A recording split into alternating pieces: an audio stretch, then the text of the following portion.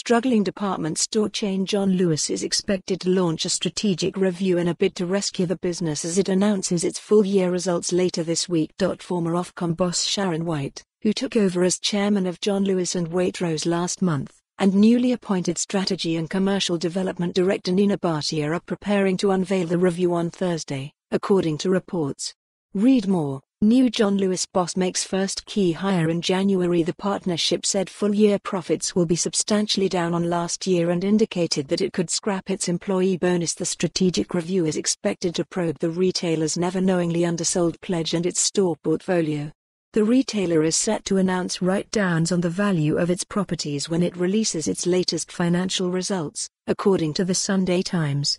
The newspaper also reported that White is in talks with several consultancies, including McKinsey, about undertaking the review.A strategic plan to closer align the John Lewis and Waitrose businesses is already underway after being launched by White's predecessor Sir Charlie Mayfield.